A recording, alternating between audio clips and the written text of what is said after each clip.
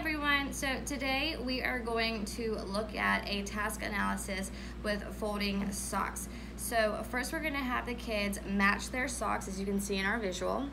Then we're going to have them fold it, and then our final step, step 3, is our finished step of putting it in a basket.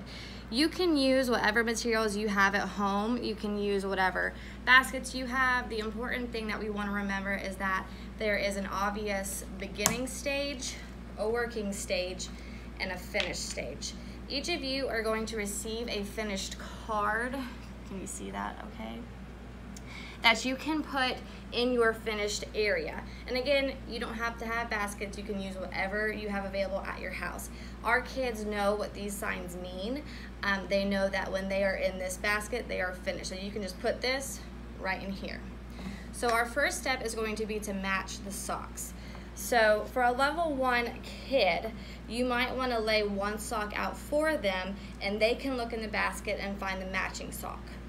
So once they find the matching sock, they'll put one sock over the other. For a level 2 kid, you don't have to guide them as much. Maybe you want them to find the match themselves. You want them to look at the basket and find the coordination all by themselves. So they might would look at it and say, okay, I want to choose these socks. Here's one, I'll find a match, here's 2. So we found our match, that's step 1. Step 2 is to fold the socks.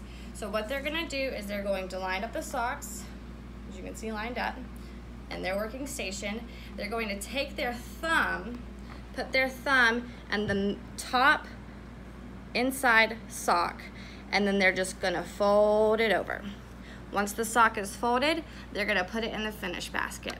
So at this point, again, level 1 students, you'll lay one sock out for them. They'll find the match. Level 2 students can find their own match. And then I'll demonstrate one more time. Taking our thumb, putting it inside that top sock, and folding.